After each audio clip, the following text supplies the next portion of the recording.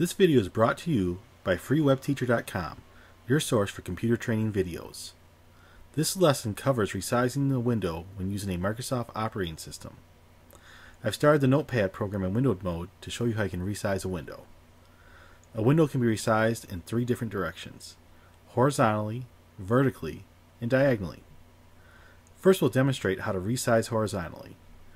Take your mouse, and when you move your mouse cursor towards the edge of a window, when you get over the edge of a window, it will change to the horizontal resize arrow. If you press down your left mouse button and hold it down, you can now resize the window in the horizontal direction.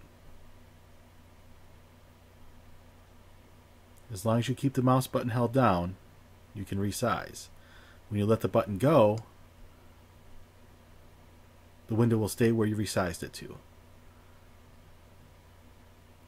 Now, to resize in the vertical direction, you do the same thing, but you either move your mouse towards the top edge of the window or the bottom edge of the window. You can see now that it is a vertical resize arrow. So you do the same thing. You hold the left mouse button down and drag down or up to resize the window.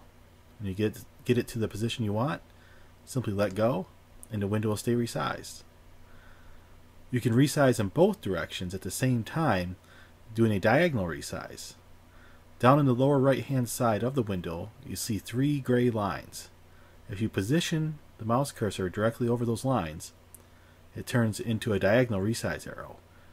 So press the left mouse button down again, hold it down, and drag your mouse.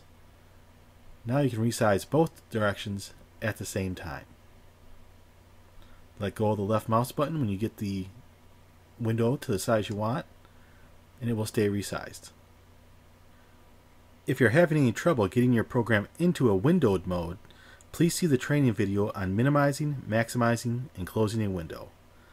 Thank you for watching this training video brought to you by freewebteacher.com.